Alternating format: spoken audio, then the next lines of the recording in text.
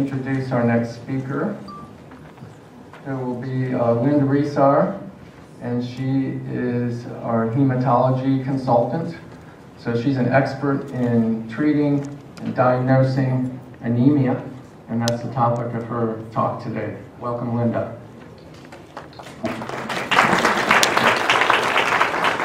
Thank you, Stephen. Thank you for this wonderful opportunity to be part of this program and to not only be part of this outstanding team of doctors, nurses, coordinators, but also to care for our wonderful patients. And I'm going to be sharing a few of those stories with you today.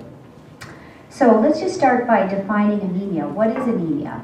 Anemia actually comes from the Greek word, and please pardon me those of you who really can speak Greek, but it's called anemia, which means without blood or bloodless.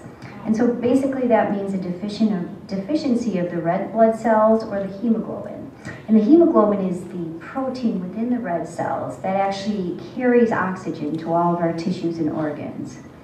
And so when I'm looking at a patient, either with anemia or without, I look under the microscope at the red blood cells. And as you can see here, for a patient that we've successfully treated with anemia, let's see there, we see lots of red cells. And for a patient who has anemia, we see very few. And this is, of course, just a cartoon, but the real thing looks like this. So on the left, those are actual red blood cells, and they look like donuts. They look like nice, big, red donuts. On the right, we have a blood smear from a patient with iron deficiency anemia.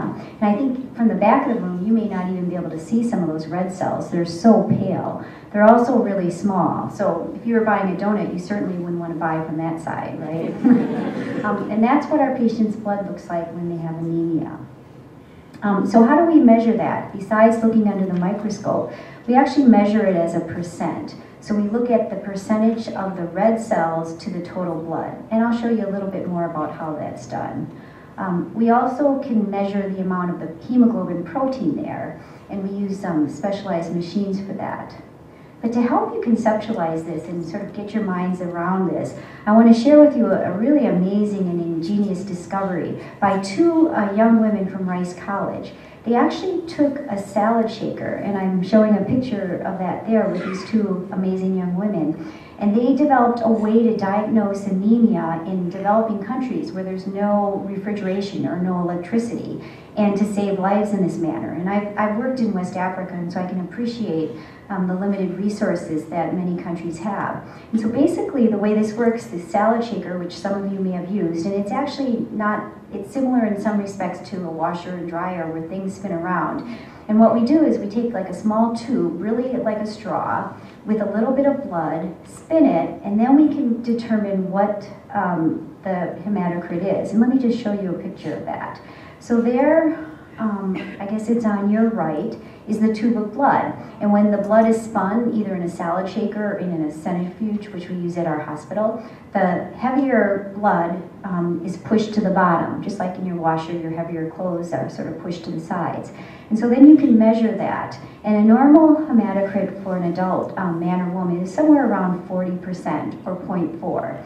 And as you can see there on your left, it's only 0.2. So this is from a patient with anemia. And if you look at the fingers, they're really quite pale.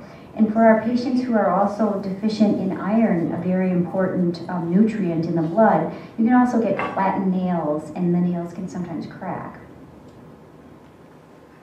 And anemia has been around forever. So we have examples of anemia in the literature and in art.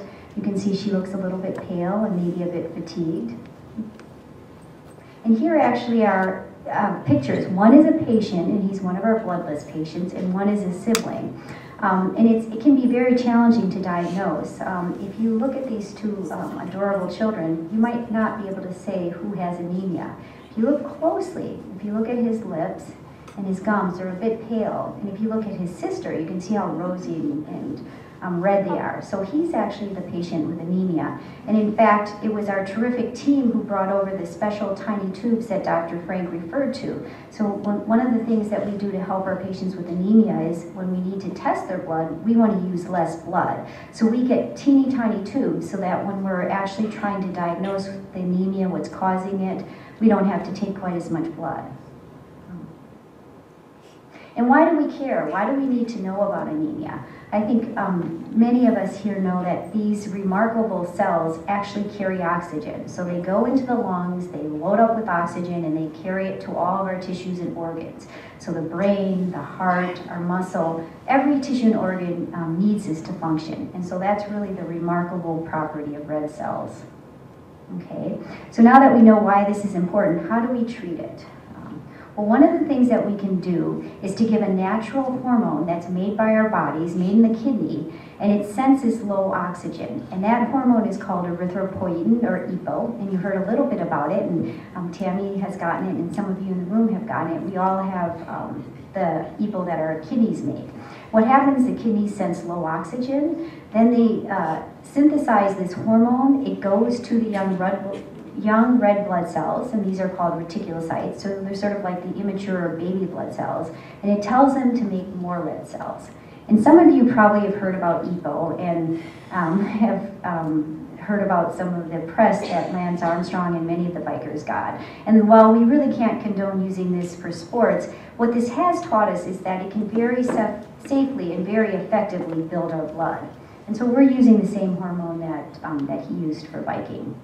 How else can we treat anemia? What else can we do to help build up blood cells and hemoglobin? Well, as I mentioned earlier, iron is one of the most important nutrients that our bodies need to make blood.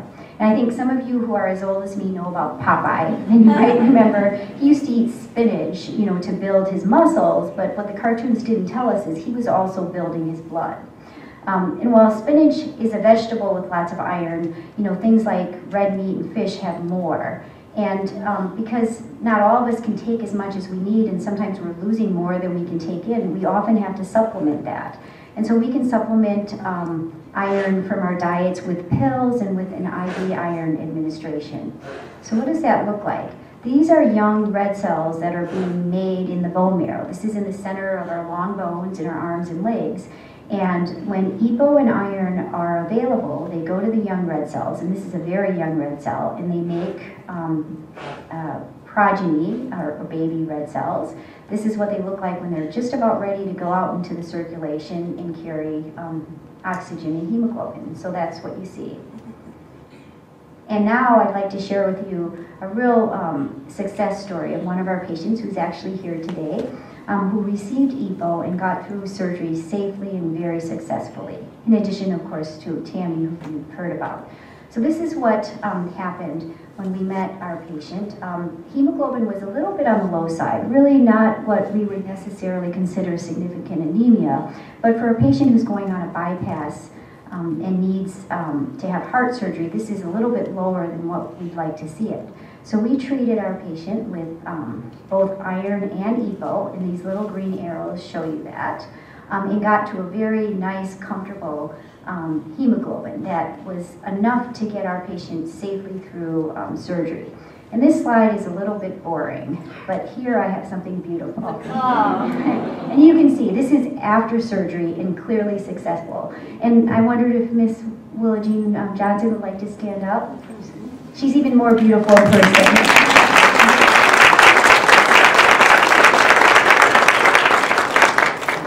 So this is really what we're hoping for. And so now, where are we going with our program? You've heard about the successes. Well, there's still work to do. And what we'd like to do, and we actually just put together a paper and are working on the next paper where we look at what exactly we've done to help patients like Tammy and Willa Jean. How can we improve our therapies and continue to build blood cells and do this safely and effectively? In addition, we're starting to look at approaches to build other parts of our blood. We've talked about anemia too, but we all have white blood cells. They help us fight infection. We have platelets. They help clot our blood when we get cuts or have surgeries. How can we build those? And we're getting an increasing population of patients who have cancer and need chemotherapy. And unfortunately, many of the side effects of chemotherapy are to block blood production in our bone marrow. And I just saw a patient on Thursday, and we're going to be using other factors similar to EPO, but in this case to build white cells and to build platelets. And in the laboratory, we're looking at new ways to treat cancer that won't affect the blood cells. So I think there are lots of exciting work to be done and a lot of excitement on the horizon that will help our patients. Because the reason we're all here today is, of course, our goal is to provide the best care possible for our bloodless patients. And actually, this is my daughter enjoying her oxygen and red cells. So I wanted to say a very special thanks not only to our wonderful team who all work together to help our patients, but also to our patients and their families, because we really would not be able to do this work without them.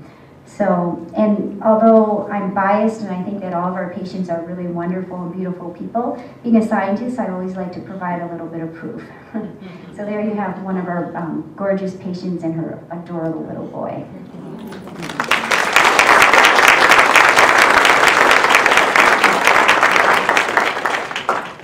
And I'm happy to answer any questions you may have. Yes?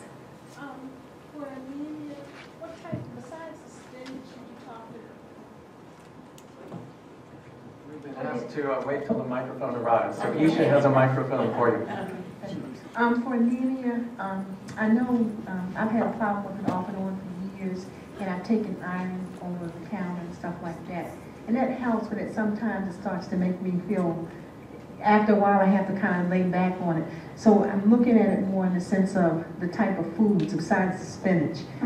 Do you have a list on the site that tells you what are good iron-based foods? I'm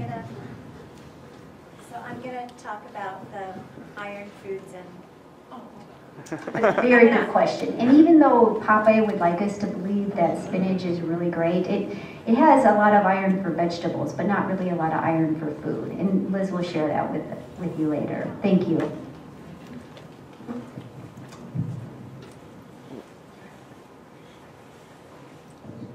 Pass the microphone.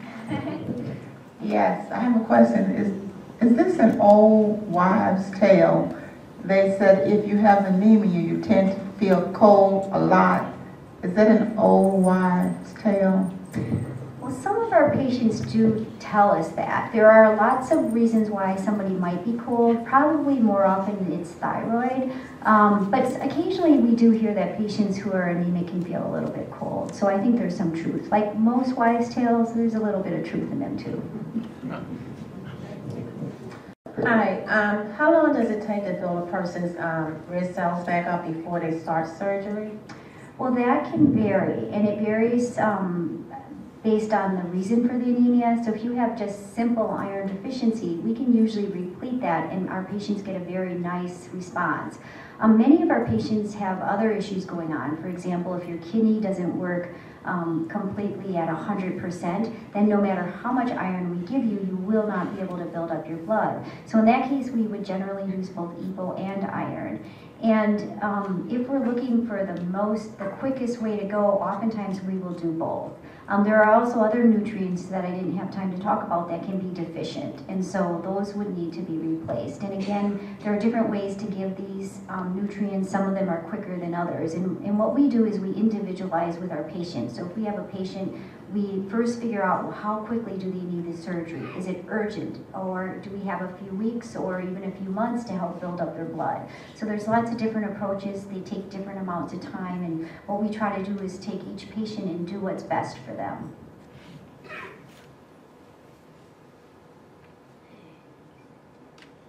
Okay, well, thanks very much.